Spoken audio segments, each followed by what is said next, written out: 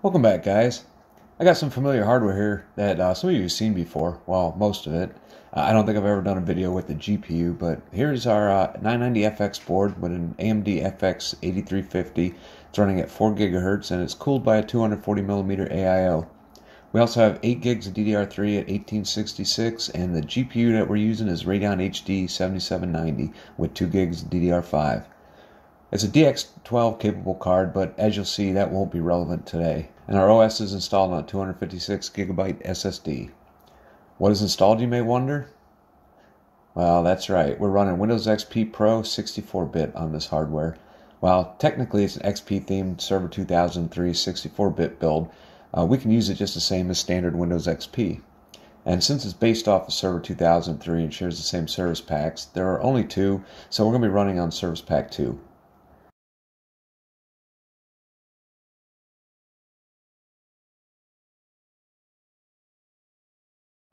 Installation was very easy and it was very fast. It only took a couple minutes to install it on the SSD. Here you can see the time countdown quickly and see that the video is not sped up at all. Honestly, I don't know how we all used to live without solid state storage. I really don't.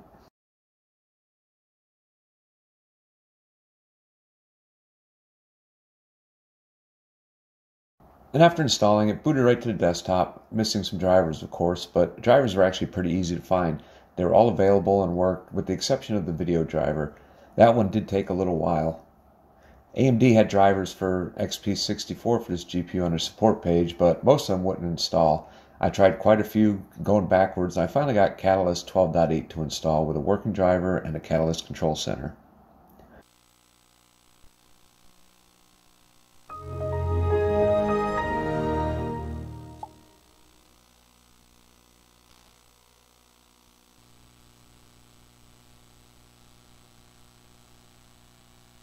Once all the drivers have been installed, you can see that XP does show and utilize 8 cores of a CPU.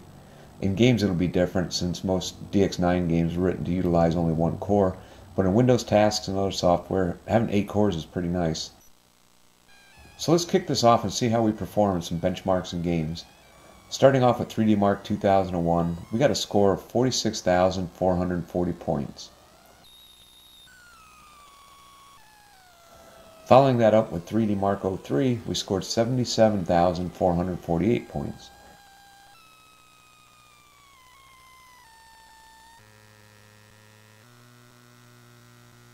And in 3D Mark 05, we got a score of 23,841.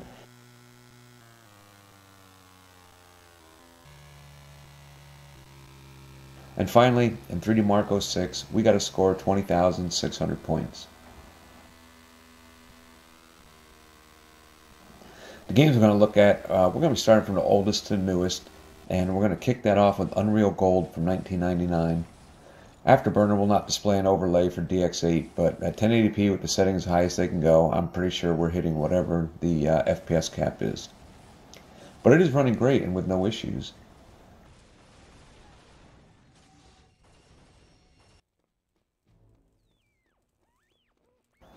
Next up is Return to Castle Wolfenstein from 2001, and at 1080p with the highest settings, as expected, the average FPS is the same as the cap of 91.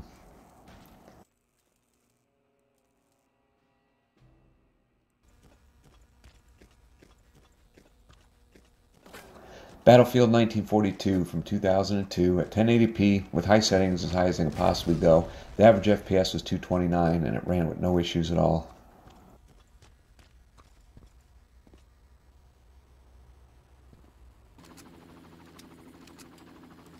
Moving on to 2004, we have Far Cry, and at 1080p, very high settings with 8xAF and 8xAA, we averaged 140 FPS.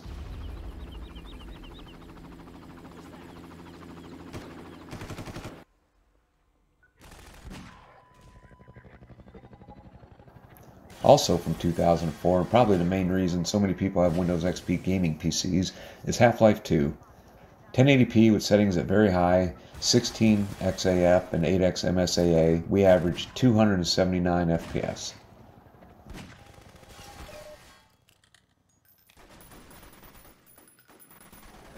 Moving on to 2005, we have Fear. the in-game benchmark, and at 1080p, very high settings with 16AF and 4x FSAA with soft shadows on, we managed to average 137 FPS and pretty much maxed out one core and the GPU for the entire run.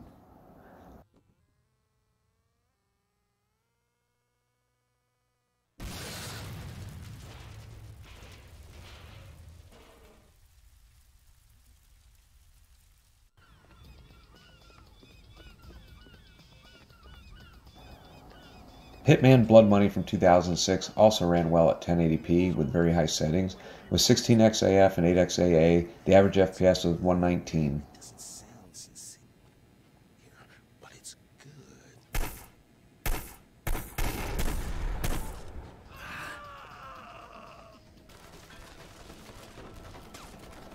And Crysis is tough no matter what, but I always preferred the DX10 option with Vista. But at 1080p, high preset with 8x AA, we did average 39 FPS. I still think that's crazy what it takes to run Crysis well, even today.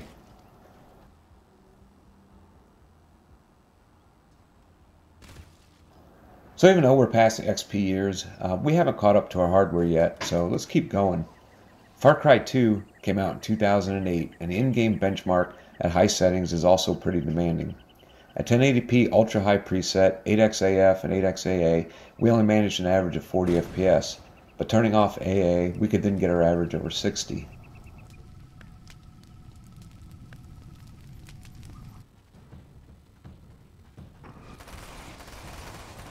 And finally, a DX9 title from 2012 that can also be pretty tough to run on high. We got Alan Wake's American Nightmare in a 1080p high settings with 8x AF, 4x AA, and FX AA set to high. We only averaged 33 FPS, but it was still quite playable. With no AA and FX AA off, we were able to bump that up to 59, so that was quite an improvement just by disabling AA.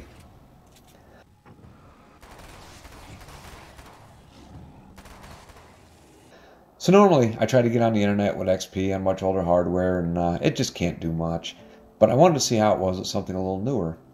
Using Firefox 52.9 ESR, it's the last Firefox that you can actually run on XP, the internet was a breeze. I could open pretty much any web page I wanted, even surf and play YouTube videos up to 4K, as you can see here, with no problem. I checked out eBay and Amazon, had no issues at all, and I'm not suggesting that you use XP for that, I'm just stating that it can be done. So I'm going to leave this set up for a little while, and if you guys have any suggestions, let me know. I mean, would you like to see a Phenom 2 for comparison or a different GPU? I don't know. Maybe someone will have a good idea that I can pull off for the next time. So I thought that was pretty interesting, and I hope you guys did too. You guys take care, and I will see you on the next one.